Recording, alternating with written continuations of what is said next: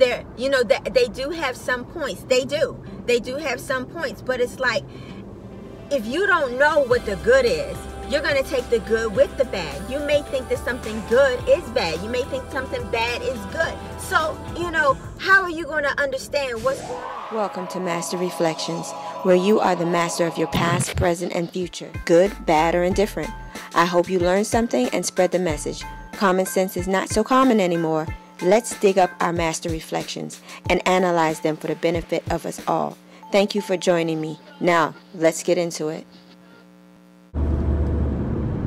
Hey everybody! As you can see, today is another car chronicle. So today I am going back to the dentist. This is like my 4th visit since December, and I am, hold on, this is a different road I'm not used to. Gotta make sure nobody's gonna hit me. And, okay, so yes, this is my 4th time back to the dentist because I had so much work that needed to get done. I had to split it up in different appointments, and this one right here is the biggest one. I have to get, like, I have a cap. I have like 4 caps on my teeth, right, on my molars, and this particular one is up here. Well, the cavity in front of it had a silver filling, and that tooth, because my teeth shift around all the time, it pushed up against that other tooth with the cap on it, and the cap wasn't seated correctly, and because I have weird indentations and things like that, so it wasn't seated correctly, and when it pushed up on that cap, it trapped food in there, and it created a cavity up underneath of the cap. And this is just a diabolically terrible situation. I don't have any pain. I can't feel anything, but I definitely saw it on the x-rays that there is a problem. There's a dark area there, and I just hope to God that it's not rotten to the core underneath of there, and they can save some of my teeth or my tooth. So I'm really worried about today. But anyway, today is not about my teeth, but dental health, oral health is very important. It is absolutely very important, and to take care of yourself and everything, it's very important. So, you know, today I hope that I leave out of here with simply a new impression for a new cap and a new seating another time, and that'll be it. I hope I don't have to have no root canal. Let's talk that into existence, you know, and let's speak stuff into existence, you guys. So I'm not gonna need a really huge filling or a root canal. I'm just gonna get it cleaned up, and everything's gonna be great. So, and I do believe that. I do believe that. You have to believe. So I'm gonna speak that into existence now, because I need the universe to get this in order in the next 20 minutes. So yeah. So today's topic of discussion is going to be about, you know, another YouTuber that I saw, and I typically don't respond to or do reaction videos and things like that, but this particular thing I hadn't seen anybody else talk about, and I think that they hit some points, and I can understand where they came from. It's Abba and Preach. You know, I came across Abba and Preach maybe about a year ago or so, and I like them. I like their back and forths. I like the way that the two of them have different opinions of things, but they still kind of come together, you know, harmoniously on, you know, on several different points. And that's what it's all about, you know, in the world, have different opinions. And so with anyway, with this particular video, it's about validating the red pill guys. So I can't remember the name of their video, but I think it's something along the lines of why it's important to have red pill guys. And before this, I never really thought about the whole red pill. I never knew what red pill was, to be honest with you. I know that some of the tenets of the way they think are different than I'm used to, different than normal, or maybe it's not so different than normal. But yeah, so with that said, Abba and Preach were saying that they believe it's important to have a red pill community, a red pill guy, or whatever, because it shows like diversity. It shows like it shows men what to do in a certain case or whatever. And they were saying that it was nice to have red pill guys. I'm trying to see what looks best on camera. They were saying that it's best to have a male point of view out there, because what they have experienced in life as two dudes is the fact that there's not a lot of representation, in their opinion, for men to hone this information on in life. So like, my channel is definitely about positivity, but it's more so about giving people advice and reflecting on yourself, reflecting on whatever ideas and things and stuff like that that I can throw out there, or my memories, my experiences, so it'll help you get forward in life. So like, I don't like to learn things the hard way. I do not have to learn things the hard way. As a matter of fact, when God gives me a hard lesson, I go, wait a minute, God, you know, we could have learned this somewhere. I could have learned this another way. I appreciate understanding in the future and understanding going forward, but I didn't have to learn this way. I'm good with learning the easy way. I'm good with learning somebody else's trials, tribulations, turmoil, or good, happenings. I'm good learning through them. So if I know what someone else went through, if I can see it or I can hear about it, even if it's third party, I'm good with learning that way. So I don't have to learn things the hard way. But it's like, I give out this information so hopefully someone else doesn't have to come along and do things the hard way. A lot of people in the generation, a couple generations ago or whatever, a lot of people were raised on the TV. A lot of people, so you can't learn about life through the TV if there's nothing good on that will teach you that. And also, you have to experience things. You have to see things for yourself a lot of times. And so it's a culmination of things. It's and then the way you think about things, the way you go about things, the way you learn, all of that stuff matters. So with Abba and Preach, they were saying that it was a void out in the world and on YouTube for men to have their voice heard. And so, I can't remember whether or not it was Abba or Preach that was saying that they were growing up and they needed advice, and they were they didn't quite know how to do things. They just kept hitting brick walls. The men around them would tell them, well, just deal with it. And they would be like, well, why does this woman get away with this, that, and the other, and I get held to the fire for things that I don't really feel like it's a problem on my end. I don't quite understand it, and nobody is teaching me how. So they were saying they can see how some people, a lot of men are going to these red pill guys like Mr. KS, that way, and a few other different individuals that's out there, OD, like, it's a lot of different red pill guys out there that have YouTube channels and stuff, and it's a lot. And so those guys do fill a void for people who are looking for either validation on how they think about things, or direction on how to be when it comes to relationships, or simply just being a man.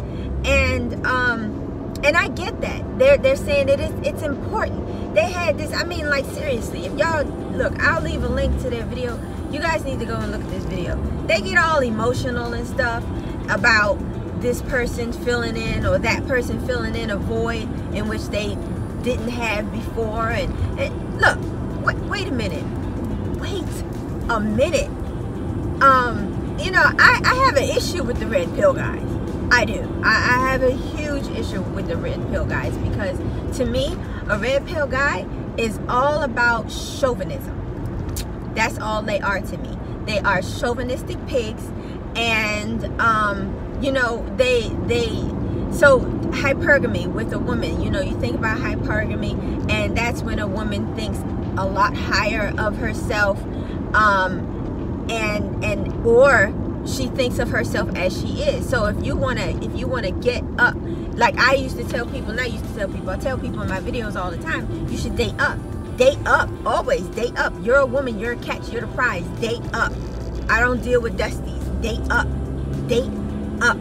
Okay, and that's hypergamy. So what it is that I'm looking for something that will take care of me, that will have my back, that will you know, check all the boxes of manhood on this person that I'm looking for, or you know, will get with in the future, that I don't have to worry about as far as masculinity is concerned. So I let the man be a man, I be a woman, and that's it, you know. But with red pill guys, it's a whole nother world. That's a whole nother video. I'm not even gonna get into it. They're chauvinistic pigs. They want a woman to look a certain way, act a certain way, talk a certain way, but they want to always be able to have her like not on a pedestal. She's in a chair, he's on a pedestal. And I was not raised that way. I do not think that way, and it's not because I was raised that way. It's because I really do not believe in putting a man up on a pedestal. Like, I believe that we are equals. You know, you the king, I'm the queen. That's what I believe. And I believe that people have to be yoked. I believe that you know, just because a woman may make, you know, a whole lot less than a man that may make 6 figures or whatever, it doesn't mean that she is less than. It means that they kind of complement each other. It means that you know, this particular relationship will work. You know, nobody has to worry about competition, competing with time, competing with money, competing. I mean, like, and that's another thing. Men be competing and stuff. I don't get that. But I have found that it was better for a man to make more than the woman. You know, there's few men out there that are okay with a woman making more than a man, unless he's there to take handouts and use her, and you know, he is a part of his feminine.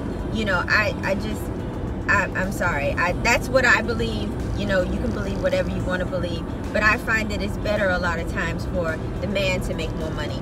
If not, you guys are equal, because there will be a problem. And if his ego ain't hurt, his pockets is hurt, or her pockets is hurt because of him.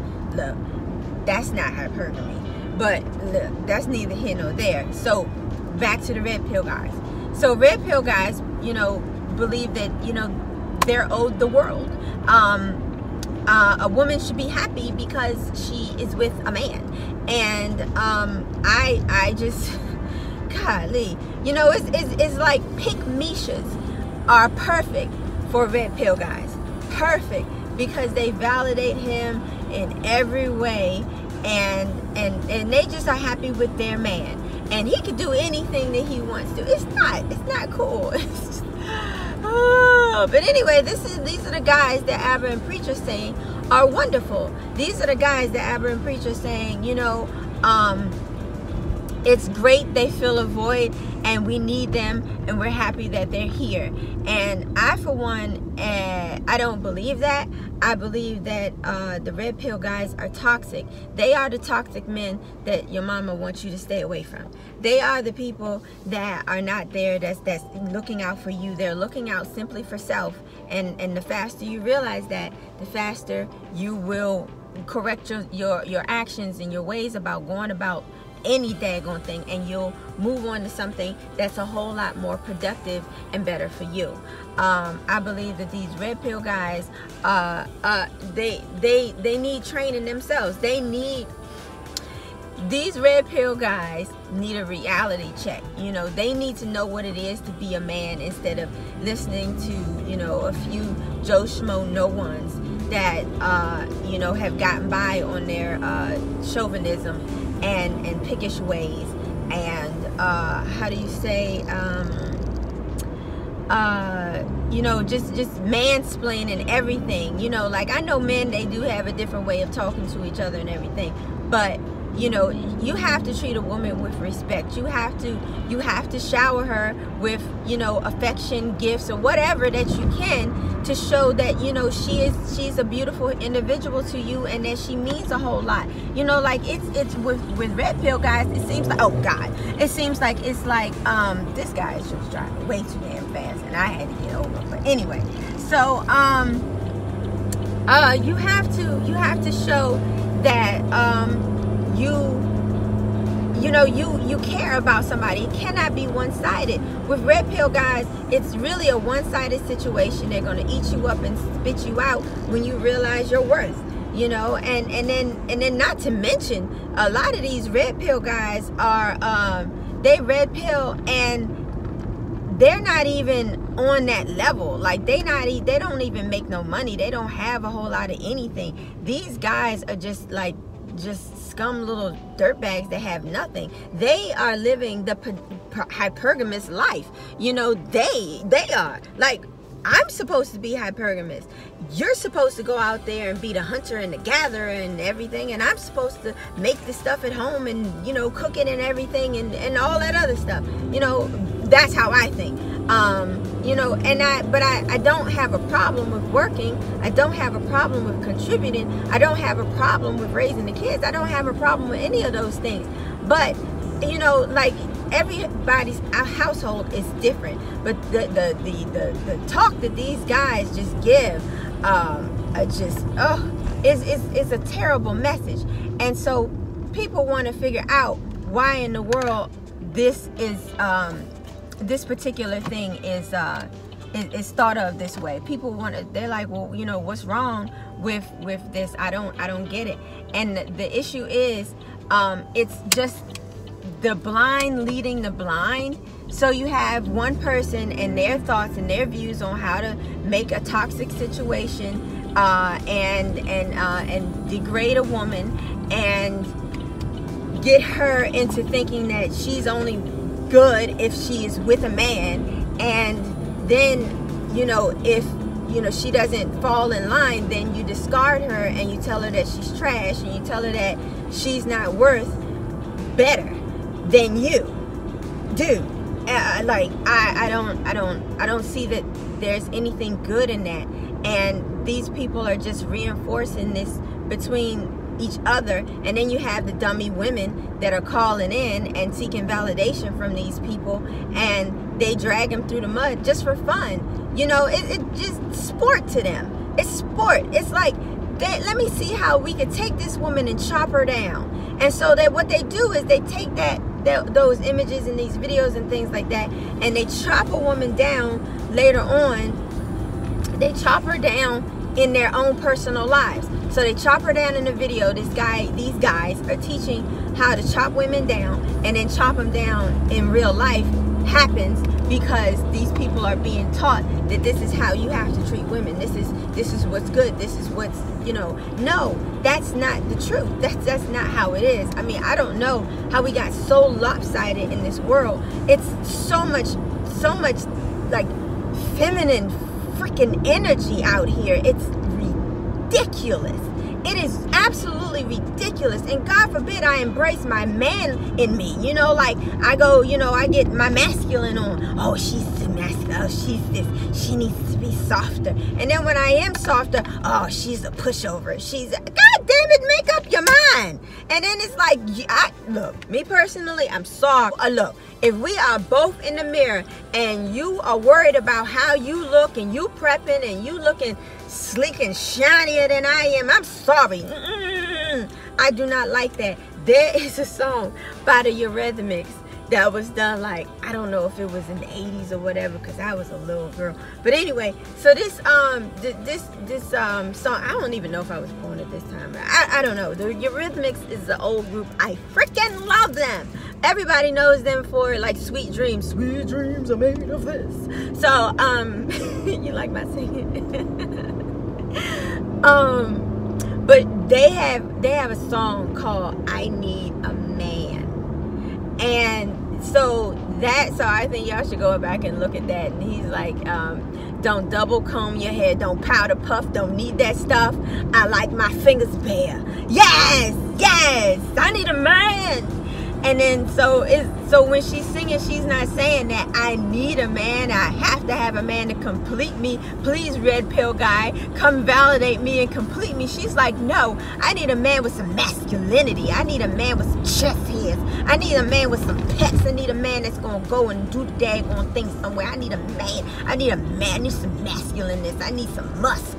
Yes, musk. Anyway, I'm sorry, got into my head there. So that's what that song is about, and that's not what these pansy ass, these feminine dudes, like, seriously, stop it. I'm the female. I'm the powder puff. I'm wearing the pink. Like, real man wears pink. You remember Sean Diddy Combs said that? No, we don't. You can rock pink, but you still gotta have that masculinity with it if you do it. But it's too many men that want to wear pink pants. Like, come on now, that's not manly. That's not manly. That's not manly. So, boy, oh boy.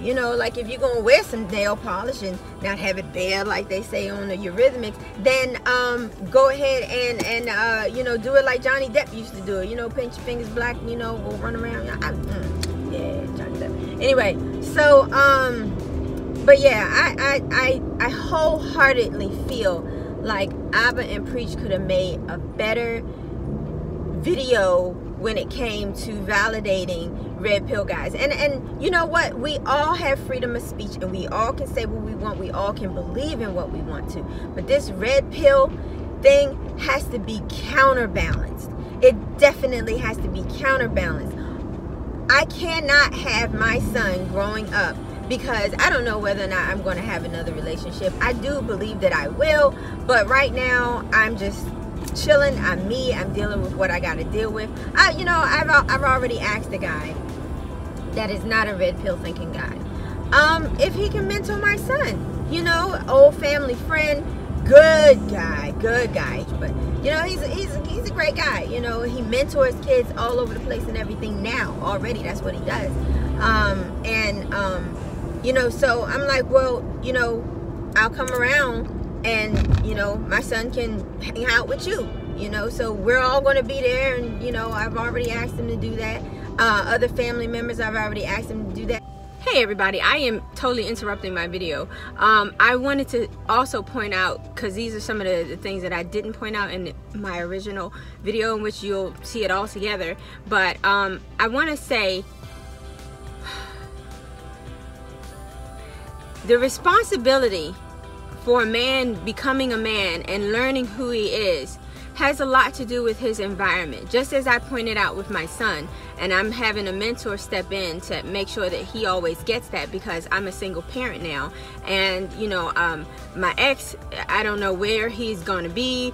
He's certainly not full-time because we're not together, correct? So if that's the case, then his son requires to have a mentor step in. And what about the people who don't necessarily have to have a mentor step in? Then you have the people who are in the house.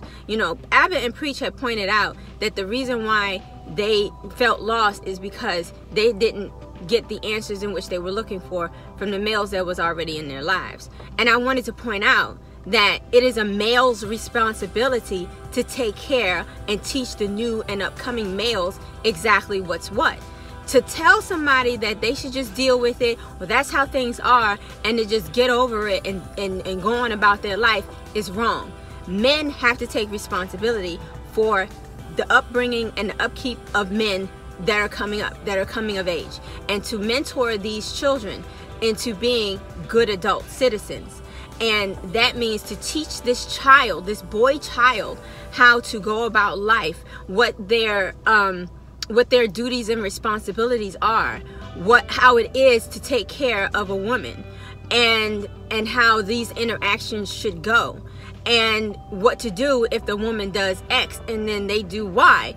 So, and it's important for a male to have someone that they can call and they can confide in and they can trust in. Because the reason why a lot of things, a lot of cycles keep repeating is because it's just that, a cycle. So if you have a drug dealer who has a kid, or who decides to get with a woman who has children, that child now grows up and they're part of the fam. You know, they become like their figure that they looked up to. They become another drug dealer. They become a drug user. They become an abuser. When if they were to have a good foundation and a good mentor, then they can become a good asset to society. They could become someone who loves and honors and cherishes women. They know that they don't have to be mad at their mother for being a single parent.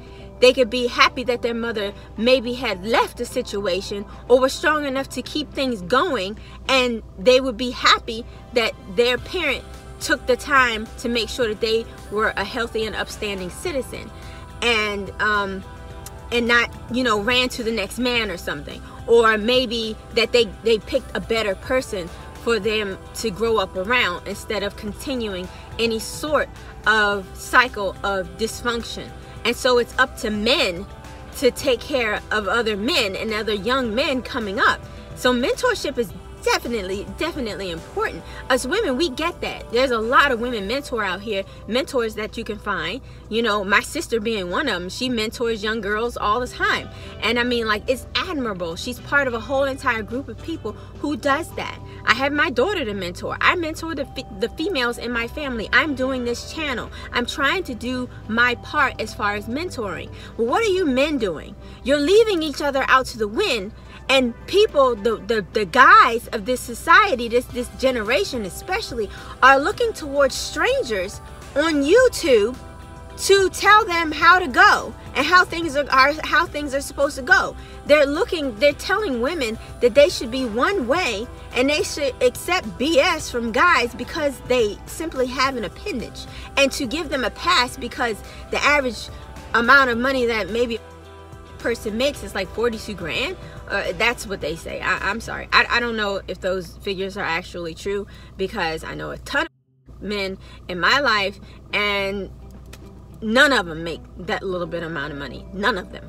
So, you know, I don't know. Maybe you need to get outside of your bubbles and find someone who you can actually look up to and has good morals, good values, and good ways of going about getting better out of life than some red pill guy who's a chauvinistic pig and is only up there on his, you know, man box speaking about how he wants his kingdom to be.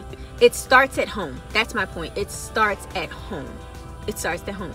You know, so the fact that all of you men out here who are leaving women single with kids, go back and mentor your damn children.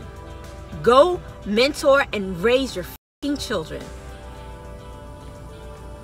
Back to our regularly scheduled program. Let's say that my son didn't have any of those things that I tried to seek out and set up for him to make sure that he is guided in the proper direction. What if the only thing my son could do is look up on YouTube and see KS or OD or, you know, CD, you know, all those different people that carry on that red pill mantra, and a few other different guys? It's absolutely terrible. What if my son just got a hold of that kind of stuff?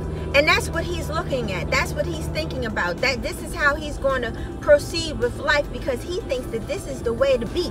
And it's like, oh, I have done an absolute disservice to him by not making sure that he gets the proper training, the proper influences, the proper way of thinking when it comes to man-woman life relationships, you know.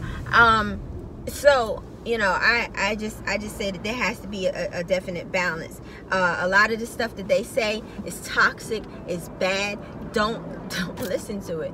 But they're, you know, they do have some points. They do have some points. But it's like, if you don't know what the good is, you're going to take the good with the bad. You may think that something good is bad. You may think something bad is good. So, you know, how are you going to understand what's going on? I would like some purple pill, guys. Can I get some purple pill, guys? Can we mix a little bit of the blue with a little bit of the red and we make some purple? And you know, because every now and then you do need to let out a little chauvinist, guys. You do. Every now and then you do have to have a little bit of a softer side. You do. You have to listen to us. You do. Golly. So, you know, look, can we get some purple pill, guys?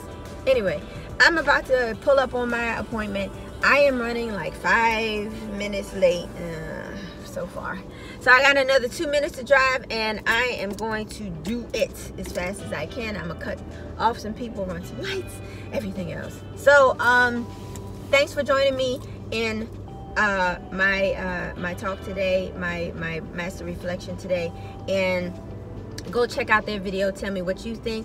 I think that it definitely needs to be a counterbalance out here. Some of the guys that don't think like them need to go on their page and need to talk to these red pill guys and tell them and correct them and tell them how to be and how to think and how to treat a woman for real. And they get that discussion going. They're not going to listen to it from me. They're not going to listen to it from another woman. You know, there's a whole bunch of people that's out here divesting from, you know, what they know, to go off and find something else, because, you know, you have people who think this terrible thing like these guys do, you know. So not preach Abba and preach. I'm talking about like the red pill guys, you know. So it's like, why do you need to divest? You don't need to divest. You need to fix what you are working with right now, you know. So fix it, guys. You guys fix this. This is your fight, you know. This is what you do. All right, I'm pulling up on this thing right now. I will talk to you guys later.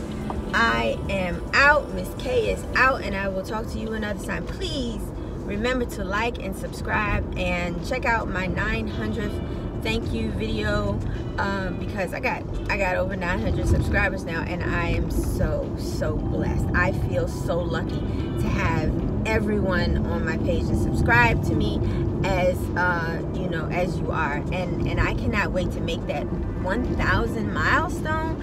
And I have something special lined up. I'm going to have a giveaway, so make sure you sign up. If you're the 1,000th person, you will get that. And y'all do that. I will talk to you later, okay? Bye, guys. Thanks for listening to me. Miss K is out.